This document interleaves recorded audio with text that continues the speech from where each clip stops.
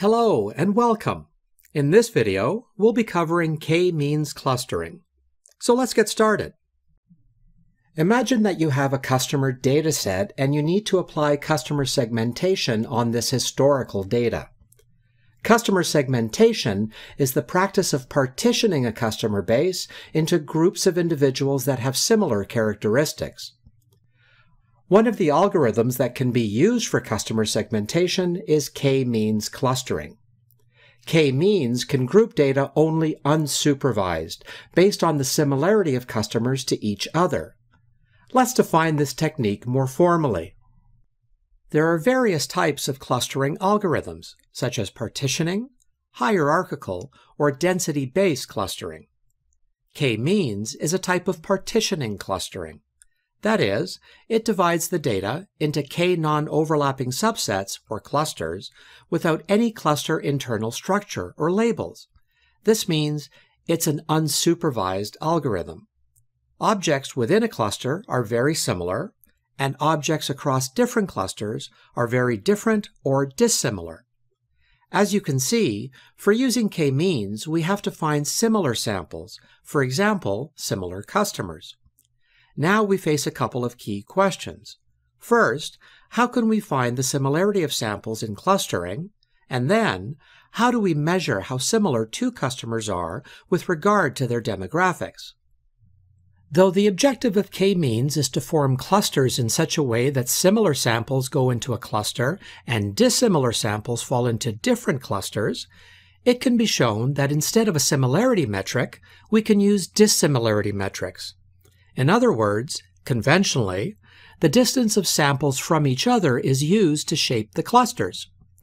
So, we can say k-means tries to minimize the intra-cluster distances and maximize the inter-cluster distances.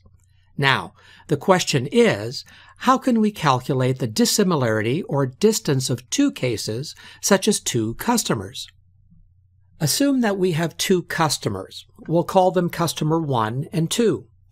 Let's also assume that we have only one feature for each of these two customers, and that feature is age. We can easily use a specific type of Minkowski distance to calculate the distance of these two customers. Indeed, it is the Euclidean distance. Distance of x1 from x2 is root of 34 minus 30 power 2, which is 4. What about if we have more than one feature, for example, age and income? For example, if we have income and age for each customer, we can still use the same formula, but this time in a two-dimensional space. Also, we can use the same distance matrix for multidimensional vectors. Of course, we have to normalize our feature set to get the accurate dissimilarity measure. There are other dissimilarity measures as well that can be used for this purpose, but it is highly dependent on data type and also the domain that clustering is done for it. For example, you may use Euclidean distance, cosine similarity, average distance, and so on. Indeed, the similarity measure highly controls how the clusters are formed, so it is recommended to understand the domain knowledge of your dataset and data type of features, and then choose the meaningful distance measurement. Now, let's see how k-means clustering works. For the sake of simplicity, let's assume that our dataset has only two features, the age and income of customers. This means it's a two-dimensional space.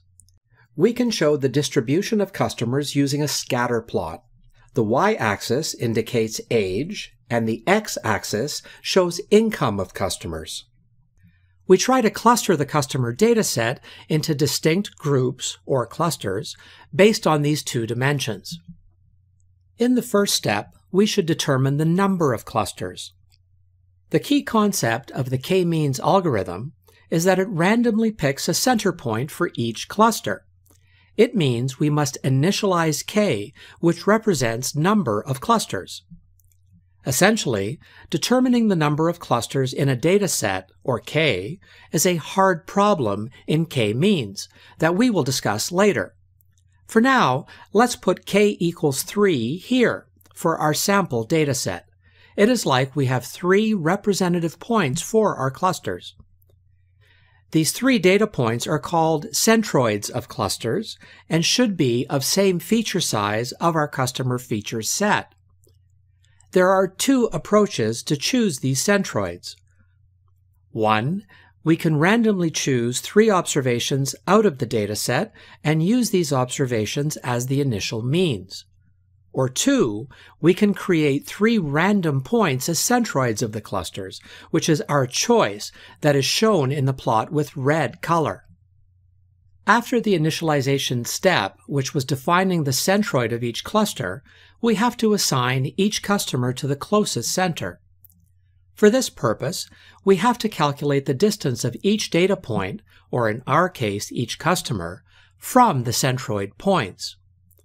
As mentioned before, depending on the nature of the data and the purpose for which clustering is being used, different measures of distance may be used to place items into clusters. Therefore, you will form a matrix where each row represents the distance of a customer from each centroid. It is called the distance matrix. The main objective of k-means clustering is to minimize the distance of data points from the centroid of its cluster and maximize the distance from other cluster centroids. So, in this step, we have to find the closest centroid to each data point. We can use the distance matrix to find the nearest centroid to data points. Finding the closest centroids for each data point, we assign each data point to that cluster. In other words, all the customers will fall to a cluster based on their distance from centroids. We can easily say that it does not result in good clusters because the centroids were chosen randomly from the first. Indeed, the model would have a high error. Here, error is the total distance of each point from its centroid. It can be shown as within cluster sum of squares error. Intuitively, we try to reduce this error. It means we should shape clusters in such a way that the total distance of all members of a cluster from its centroid be minimized. Now, the question is, how can we turn it into better clusters with less error? Okay, we move centroids. In the next step, each cluster center will be updated to be the mean for data points in its cluster. Indeed, each centroid moves according to their cluster members. In other words, the centroid of each of the 3 clusters becomes the new mean. For example, if point A coordination is 7.4 and 3.6, and point B features are 7.8 and 3.8, the new centroid of this cluster with 2 points would be the average of them, which is 7.6 and 3.7. Now we have new centroids. As you can guess, once again we will have to calculate the distance of all points from the new centroids. The points are reclustered and the centroids move again. This continues until the centroids no longer move. Please note that whenever a centroid moves, each point's distance to the centroid needs to be measured again. Yes, k-means is an iterative algorithm, and we have to repeat steps 2 to 4 until the algorithm converges. In each iteration, it will move the centroids, calculate the distances from new centroids, and assign data points to the nearest centroid. It results in the clusters with minimum error or the most dense clusters. However, as it is a heuristic algorithm, there is no guarantee that it will converge to the global optimum, and the result may depend on the initial clusters. It means this algorithm is guaranteed to converge to a result, but the result may be a local optimum, i.e., not necessarily the best possible outcome. To solve this problem, it is common to run the whole process multiple times with different starting conditions. This means with randomized starting centroids, it may give a better outcome. And as the algorithm is usually very fast, it wouldn't be any problem to run it multiple times. Thanks for watching this video.